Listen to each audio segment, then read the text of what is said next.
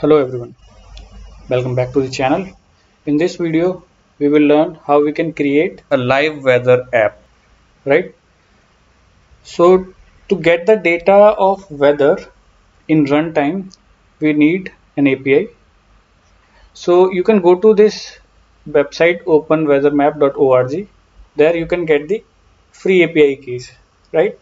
So what you need to do, you need to create your account, and once the account is created, you will get the API keys here. So these are the default API keys that you can use for it. So how you can actually call this API? You just need to click on this API here, API tab, then scroll down a bit. Then we need the current weather data, right? So we'll go to the API doc and see how we can call this API. So just go to this built-in API request by city name, because we are going to get the temperature and all data with the city name. So just click it there. Now you see this is the base URL which can fetch you the weather data, right? So we can copy that. By default, the temperature unit would be Kelvin. You can set it to Celsius and Fahrenheit as well. So how you can do that? In addition to the above URL, you can actually add this units. And what are the available units? Standard, metric and imperial. And what are the meanings of that? For temperature in Fahrenheit, you need units as imperial, for Celsius, metric, and by default it is Kelvin. So we will add the Celsius one, right? Metric one. So I have already copied the URL from here, right? Copy this, and then let's create our Python file get weather data.py, right? Now we have an URL. For accessing URL, you need another module called request. So we will install that first. Open CMD and type in pip install request. This is already installed in my case, so you can install it and start using it. First, what we will do, we will import request, right? And then we will copy the URL inside a f string, right? We want to provide the city name and API key, and then we are good to go, right? So for city name, let's create a variable and start with New Delhi. I want to check the temperature of New Delhi first. So let's change this name here. And for API key also, we need a variable. We can change this.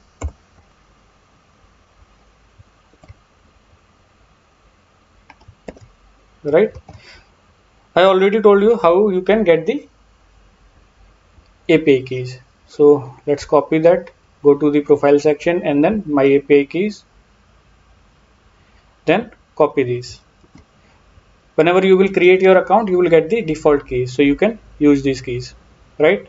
Then copy these keys here in API keys variable. So now city name and API keys are available, right? And we want to add the units also. We want the data in Celsius, not in Kelvin. So what we can do, and units equals to metric, right? This is what we saw there, right? Now we want to run this URL, right? So how you can run this? Just take a variable response is equals to request dot get URL, right? What is the response of this URL, whether it is success or it failed, right? So how you can get that data? With the status code. You can check the status code. If it is 200, it means your response is successful, right? So let's see, your request is successful. If response dot status code is equals to 200, and then print, if it is 200, then print yes, we hit. right? Save this and run this. Yes, we hit. It means our URL is successful, right? Now we want to fetch the data out of it. So how we can fetch the data? Let's give it a variable data equals to response dot JSON, right? You can get the data in JSON format or XML format that you can define, and using the API documentation you can do that, right? Currently we are going with the default one, JSON, right? Let's print this data, how it is coming, right? Control S and run this. Now you can see whole data is coming here in the dictionary format, right? So this is your weather key, this is coordinate key, this is your base key, then you have temperature here inside the main key, right? So let's fetch out description, temperature and feels like temperature, and then the humidity also. We will have the humidity somewhere here. Here we have the humidity, right? To get the axis of description, you are saying this is inside a list, right? Let's see. I want to fetch the data of weather. So now we can print like this. Control S, run this. So you can see you have a list here. Okay, to access the element of this dictionary, you need to call it using the 0th index, right? Now save this. You can see you have the access to dictionary also now. Now you just need the description.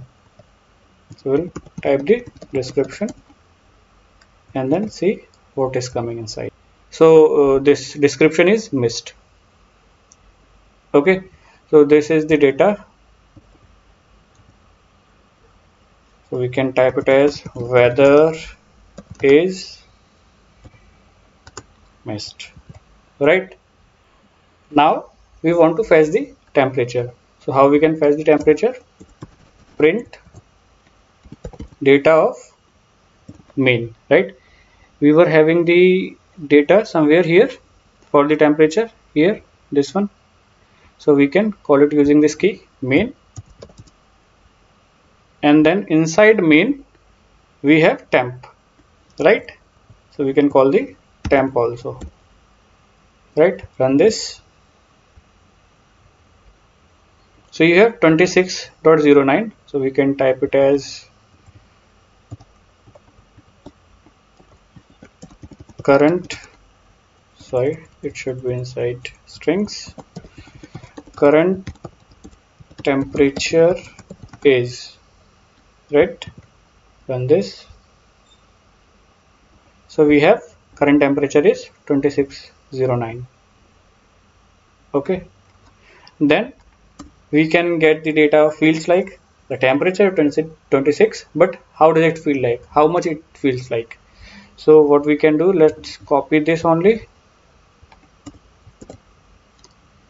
Current temperature feels like, I can type it as feels like is. Now instead of temperature we now need to type feels like here. Copy this and run this. Now you can see current temperature feels like 26.09. It is the same feeling. You can see that here, right? Now we want to fetch the humidity also. We can copy the same. Let me clear this out. Just a second. Let me clear this out.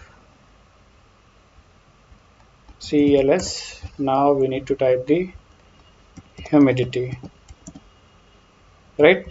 And then run this. Now you can see in New Delhi weather is mist, current temperature is 26.09. It feels like 26.09, and instead of current temperature, current humidity, we need to type this humidity. Humidity is, now run this. Humidity is 100, right? Now I want to change the city name. Let's suppose this is Agra now. Let's check for Agra city name. Run this. You can see weather is light rain. It's raining in Agra right now also.